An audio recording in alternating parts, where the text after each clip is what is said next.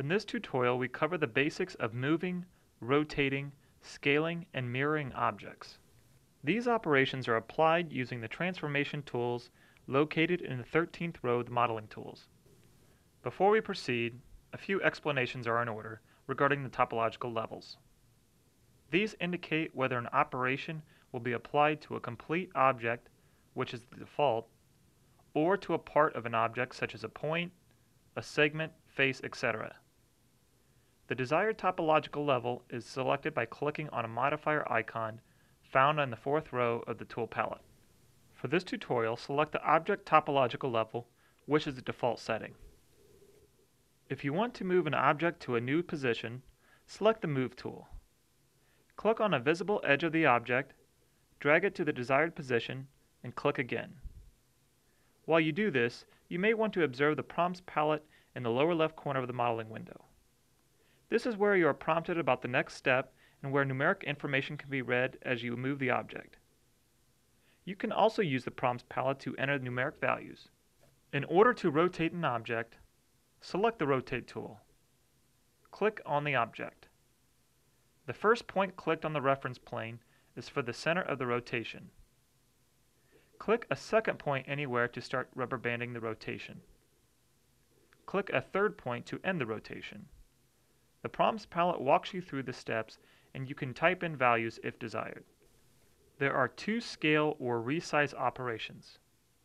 The first one scales each dimension of an object, x, y, or z, independently, which is determined by the way the mouse is moved.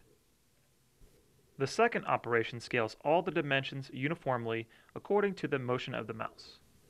To apply an independent scale, select the Independent Scale tool. Click on the object to select it. Then click on the reference plane to set the base point of the scale. The object will scale toward or away from this base point. Click one more time to start rubber banding the object as it is scaled.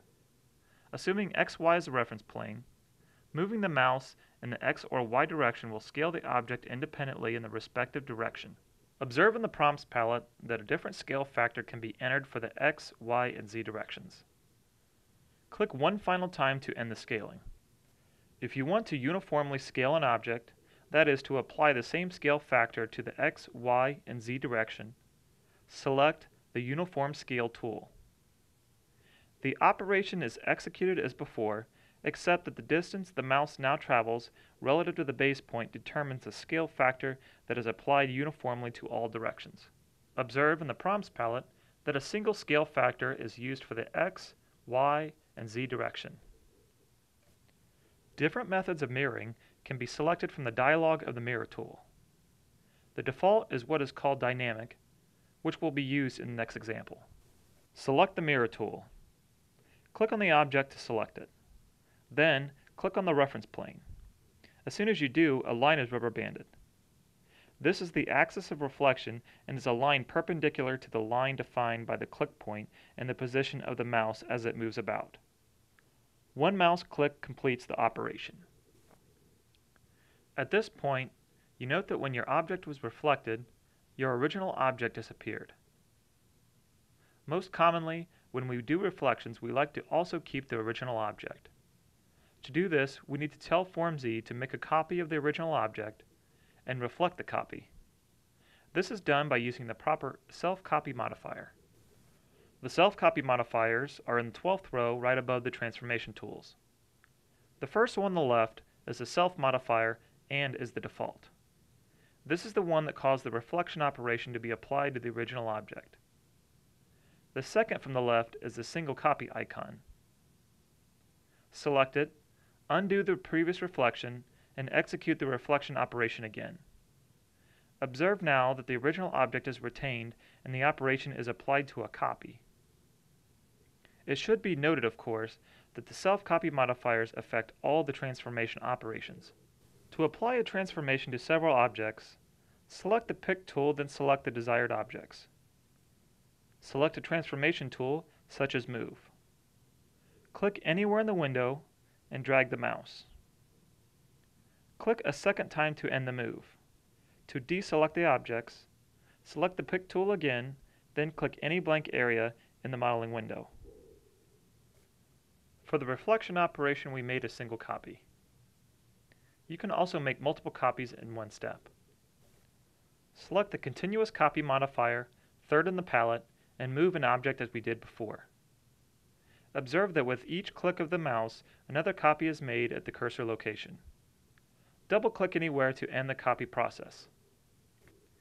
The fourth modifier allows you to do multiple copies at repeated intervals. Here is how. Select the Repeat Copy modifier. Click on an object to select it.